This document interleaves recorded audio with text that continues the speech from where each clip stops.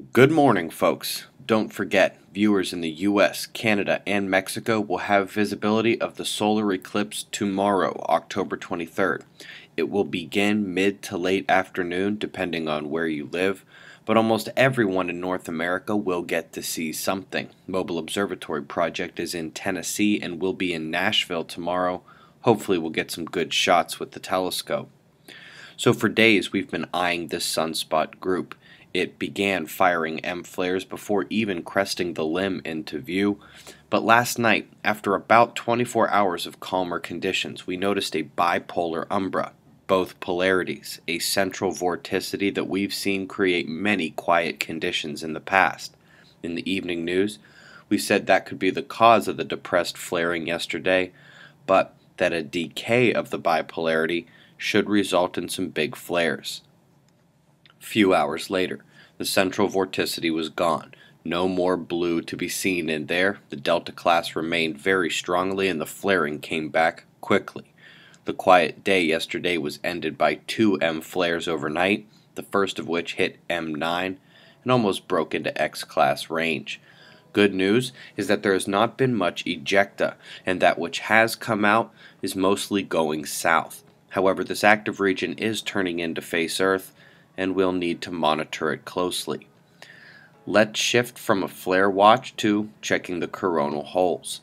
In 211 angstroms, we see that the equatorial opening is now departing. Luckily, it seemed to only create unusual location rumbles in the 6-pointer in Ecuador.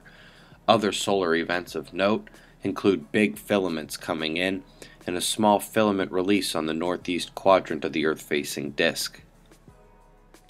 Solar wind speed peaked out yesterday morning, but the density charged back as the speed waned a bit. This has kept geomagnetic instability alive and is also beginning to break through the outer defenses. We've got plasma penetration into the Earth system and upper atmosphere as shown by the elevated readings on the rheometer. Switching to storms, let's look back on Hurricane Anna. The daylight images in visible wavelengths. She never made landfall in Hawaii, but still caused some headaches and a solid cleanup effort. Speaking of tropical storms, Cyclone Hudhud at India did more than lash the coastline and cause flooding. When it got to the Himalayas, it dumped a major blizzard, seen in the before and after here. This is from the last few days in Jordan.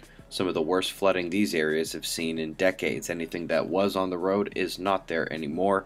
Mud content adds some force to the rushing waters as well. To start the weather watches today, we begin at the east coast of Brazil, where a convergence is drawn from a low all the way south of Africa. That's nuts.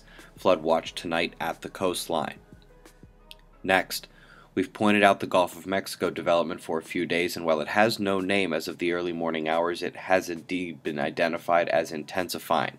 It is going to shift to the east, but is already tossing its moisture north and hitting Florida. This is the scene in West Palm.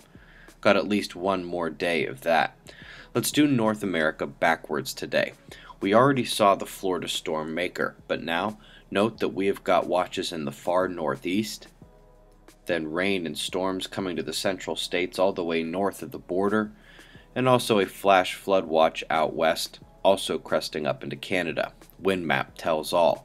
That's got nor'easter written all over it up there. Warm air shifts up to meet cooler air wrapping around the low. Then we shift to the heat and moisture racing up through the central states, set to drop tonight.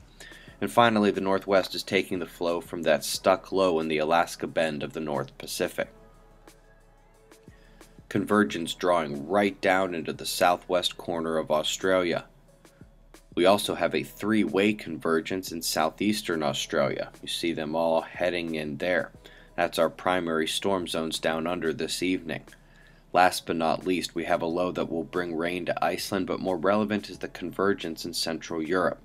Lots of moisture shooting atop the land and aided by a low driving the winds back east of Italy. The rain will be widespread, but the thunderstorms stick to the convergence's heat and moisture. Got some shots of our star to close. Solar watch continues. It's 6:40 a.m. Eastern Time, 5:40 a.m. Central Time. That's the news. Eyes open. No fear. Be safe, everyone.